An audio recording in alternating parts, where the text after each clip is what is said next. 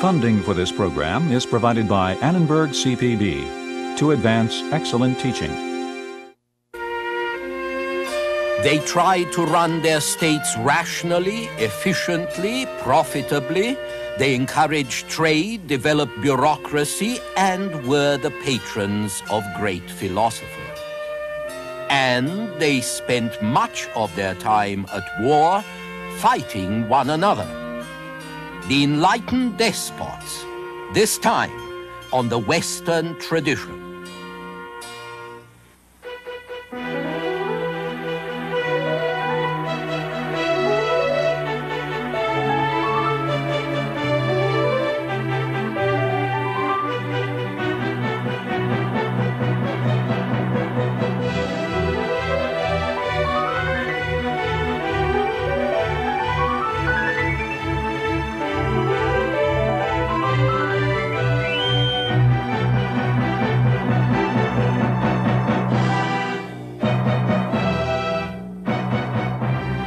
And now UCLA professor Eugen Weber's continuing journey through the history of Western civilization. Throughout history, you can find the correspondence between political power and economic prosperity. As a rule, at least in relation to their size, the most economically advanced countries tend to be maritime powers. In the ancient world, this was true of the Phoenicians, the Greeks, the Romans, and in the 17th century, in the 18th century, it would be true about the Dutch, the English, and the French. Now, this is especially understandable when you consider what travel was like in the pre-modern world, difficult and slow. Water was by far the best highway. Now, let me give you an example that's only 300 years old. In 1698, the estates, that is the Parliament of Burgundy, voted money to buy a large bronze statue of Louis XIV. And the statue was cast in Paris, then it was brought by river to Auxerre, and from there it set off to Dijon, the capital of Burgundy, to Dijon by land, about 100 miles away. But it got stuck in the mud, and it had to be kept in a shed for 21 years until the road was good enough to bear it. Given that land transport was in such a parlous state, and bear in mind that France probably had the best roads in Europe, water transport was much better.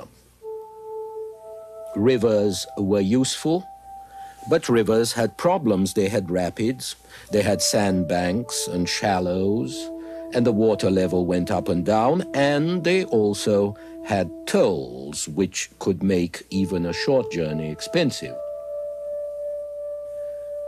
The sea, however, was a river without rapids or shallows or tolls, and ships could travel far and fast on it, carrying more cargo and more people than any river barge could. The Italian city-states in the Renaissance, Spain and Portugal in the 16th century, Holland, Britain, France in the 17th, all demonstrated that easy access to water meant trade, which meant prosperity, which meant power. And to lose access meant strangulation. In 1571, the loss of Cyprus to the Turks sealed the decline of Venice. In 1588, the English defeat of the Spanish Armada began the naval decline of Spain. And half a century after that, English fleets began to defeat the Dutch, who had previously ruled the high seas, and that was the beginning of English ascendancy. So it's a good idea to keep your eye on what happens at sea. Now, the connection between wealth and naval power, between overseas trade and prosperity, had also struck the rulers of countries in East and Central Europe that didn't have access to the ocean. One can describe much of their activity in the 17th and especially in the 18th century, as a struggle to get to the sea and on it and across it.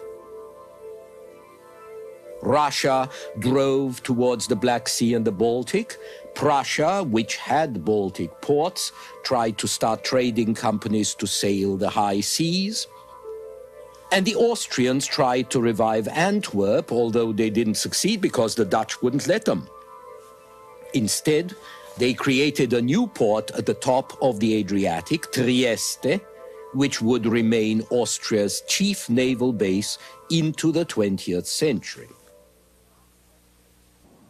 None of these enterprises was very successful, however, because continental powers had to concentrate on fighting various wars in Europe. So even though wealth and power depended on naval activity, security and greed still focused on land warfare.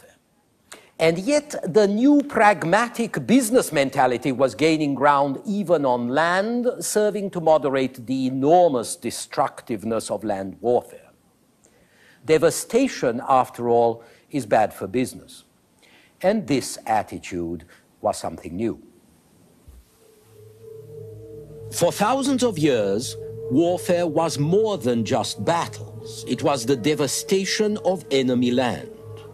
When two Greek cities went to war, the first thing they did was to ravage the fields and orchards of the opponent.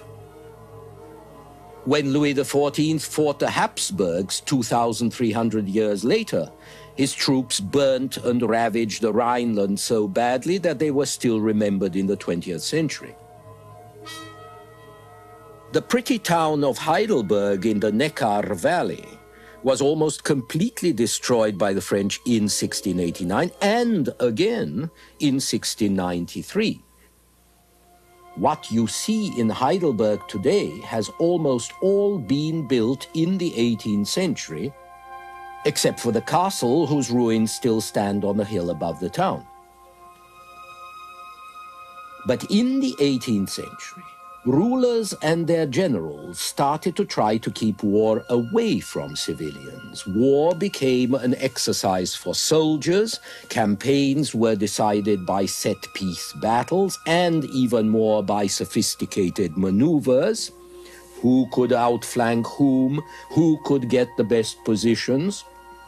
Armies which had always lived off the land also began to operate as self-contained units with their own supply trains and stores and field kitchens.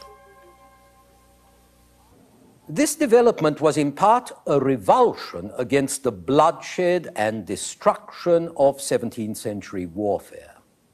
But it was also part of a more rational approach to war. War was coming to be regarded as being more about gain than about destruction. If you approach war as logically as you approach business, you keep destruction to a minimum, you minimize incidental losses, and you don't destroy civilians or civilian property, civilian productivity, because famine and ruins are bad for the economy, and you don't want to destroy wealth, just win it. Nevertheless, like every other century, the 18th century had its wars, especially in Central and Eastern Europe, where states were still establishing firm borders at each other's expense. This is when the great realm of Russia became a European power, under the rule of Peter the Great, and later under the rule of Catherine the Great. This is when a poor marginal state in North Germany turned into the Kingdom of Prussia. It forged ahead under the guidance of Frederick William I, who thought the best investment was an army, and under his son, Frederick the Great, a brilliant general who cashed the dividends on his father's investment. And this is also when the Austrian Habsburgs rolled back the Turks and affirmed their hold on Central and Southeast Europe under the guidance of a remarkable woman, Maria Theresa, the Archduchess of Austria and Queen of Hungary and Bohemia, and later under her son Joseph II. The wars in Central and Eastern Europe that made all this possible were important because they set the shape of the region for 150 years. And they affected everybody else, the English, the French, the Swedes, the Dutch, because when one power became too strong, the others would intervene against it, which was the beginning of the system of a balance of power. The Poles were especially affected by these wars because Russia and Prussia and Austria tended to settle their differences at the expense of their large divided kingdom. By 1795, Poland was carved up among the three powers. But if you take your eyes off the map of Europe, you will find that the 18th century wars were not really about Europe, but about world dominion and world trade. The French, English, Spanish, Dutch were really fighting about who was going to get the Spanish trade and Spanish possessions in the Americas, about what was going to happen to French possessions in America and India, and about the fate of British colonies in North America. And so the scale of European politics had exploded, and wars were no longer primarily about family politics, they were about trade and profit. But the continental rulers in Central and Eastern Europe and other rulers who didn't have competitive navies could not participate in these great oceanic contests, and so instead they tried to make their realms more efficient, more rational, more productive. They tried to generate by internal reform what they couldn't get from overseas trade. And this was the origin of what we describe as enlightened despotism. Would-be enlightened despots were to be found in Naples and Tuscany, Spain and Portugal, Prussia and Austria, Russia, Scandinavia, all trying to run their states rationally, efficiently, and profitably. The typical enlightened autocrat was Frederick II, King of Prussia from 1740 to 1786.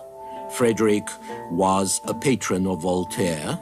He liked to describe himself as the first servant of his people. He wrote several books explaining that statesmanship should be founded on virtue and justice and responsibility. And he spent much of his reign breaking his word, making war, enlarging the territories he had inherited. Men like Frederick were supposed to be enlightened because they tried to go about their business more rationally than their predecessors. They were interested in revenue. They knew that revenue was higher when production and exchange were more intense. And since they couldn't get to the sea and exploit it, they tried to develop the economy in other ways. They rationalized government administration. They introduced a census of the population, which could be used for taxing citizens and to draft men into the army. They surveyed lands to know just what properties were worth. They named streets and numbered the houses in order to make identification and accounting easier. And they developed the bureaucracy and trained bureaucrats to work more efficiently. The spirit of the new bureaucrats was completely secular. They had no preconceptions, and they would try anything provided it worked. Everybody and everything was grist to their mill and grist to their will.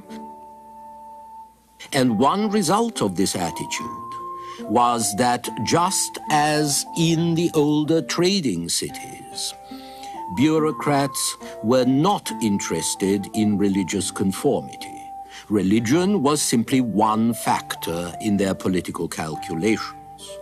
Rulers might well be practicing Christians, but politically they would tolerate any kind of worship that didn't trouble the public order and that contributed to public wealth.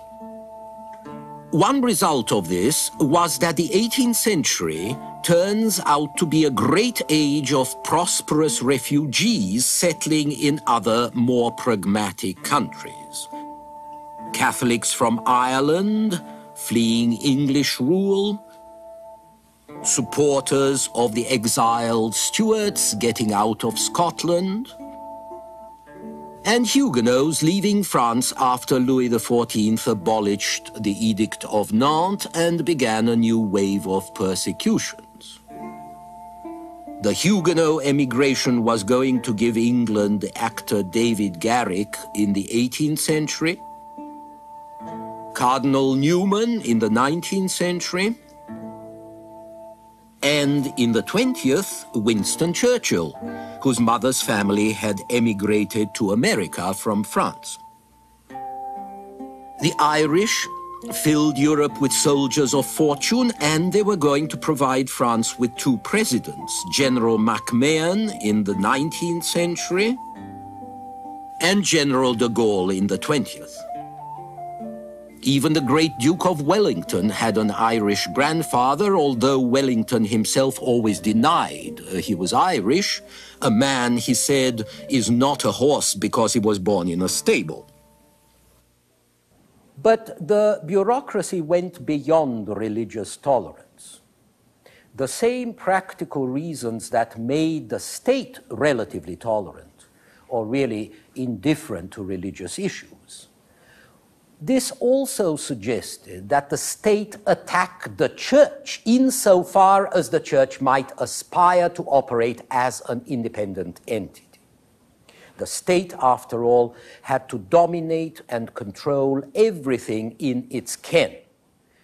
It attacked the church in order to get the church's money or its property and to put them to more productive uses. It put pressure on the church to carry out the church's social obligations, to operate as an effective machine for charity or as an effective representative of the central government. And it attacked the church in order to abolish or to limit ecclesiastical censorship and to improve education. The new states were interested in the church insofar as it could contribute to their plans. Joseph II of Austria, for example, regarded parish priests as salaried state officials whose duty it was to cooperate with police in the service of the state. So in their quest for education, efficiency, rationalism, these new bureaucratic states relied on anybody who would help them, skilled professionals, teachers, writers, and scientists, mostly from Western Europe. And it was to impress and attract this educated and highly influential minority that some of the Central and East European princes removed censorship and introduced a certain freedom of the press in their dominions.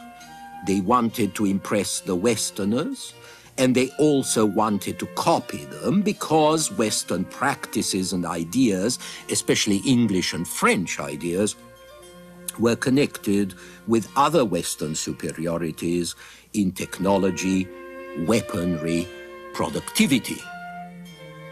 What Frederick of Prussia and Joseph of Austria wanted most was a well-ordered state, a population that was prosperous, educated, satisfied because it lived under efficient government and under wise laws that were consistently administered by royal justice, not capriciously by nobles on their estates. They wanted cities growing with industry, fattened by production and profit, and above all, they wanted regular taxes, efficiently collected from everybody, coming in regularly, reliably, to pay for the state machinery and for a large, well-trained, well-equipped army. But that was exactly what they didn't have.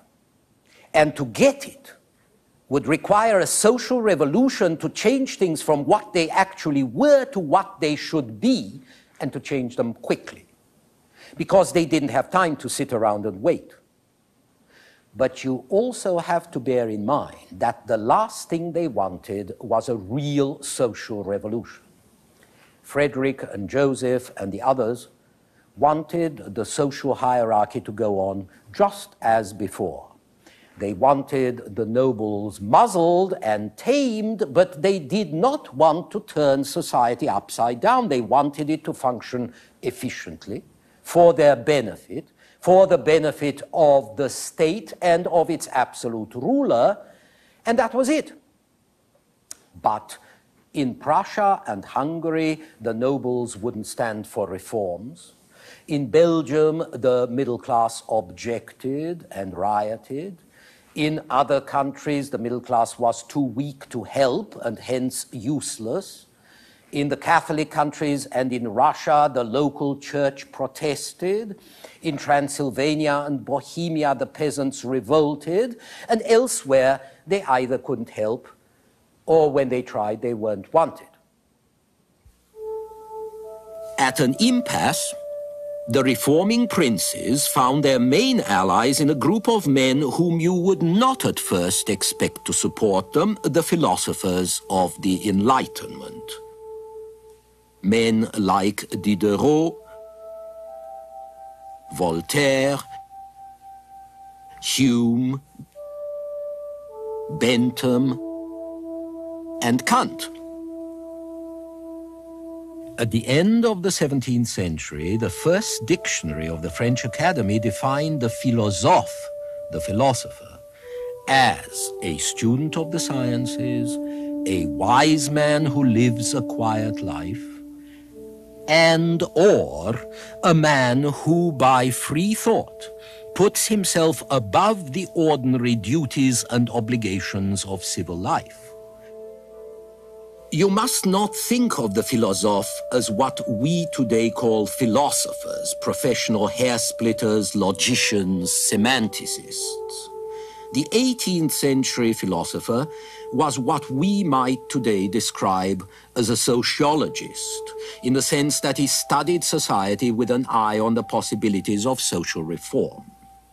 Above all, he or she was a free thinker, at least in the sense that they were hostile to the commonly accepted version of revealed religion, and that's how you might best think of the philosophers, as free thinkers and social critics. In their own minds, however, the philosophers were above all rationalists, people who, as Immanuel Kant put it, dared to know. People who were determined to imbue the world with a consciousness of the rights and the powers of human intelligence. Their point of view had been shaped by the science of Isaac Newton, who taught that all nature is founded in universal law and that its regularities can be understood and mastered by the human mind. And it was shaped by the psychology of John Locke, who taught that the faculty of reasoning seldom or never deceives those who trust in it, and that men are reasonable beings, capable of using their own knowledge and intelligence for the promotion of their own happiness. All this being so, the philosophers believe that if you want to make men happy and perfect, all you have to do is enlighten them. And their ideas of enlightenment came curiously close to those of the reforming princes. The philosophes, like the princes, wanted order, prosperity, tolerance, education, and justice fairly administered. They thought the church was one of the main obstacles to all this. They thought that the middle class as a source of prosperity and enlightenment should be encouraged and its interests favored. They thought that aristocratic privilege was unjustified by reason and ought to be ended, so that advancement should be open to talent and capacity, and taxes should be paid by all. They knew exactly what reforms were necessary to bring about the good society, and they had talked about it, they had written about it for years to persuade their fellow citizens, and it hadn't done a bit of good. So what they wanted now were philosopher kings, enlightened despots.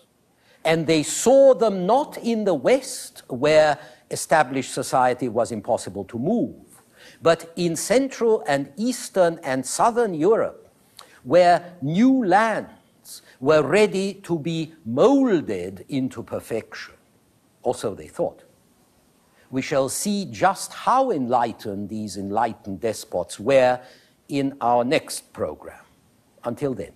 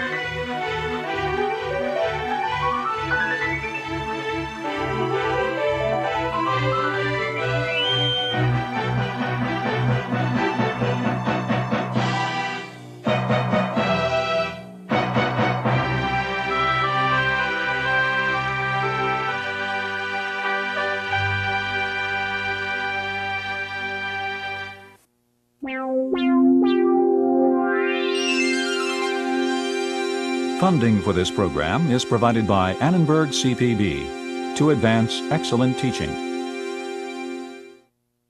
For information about this and other Annenberg CPB programs, call 1-800-LEARNER and visit us at www.learner.org.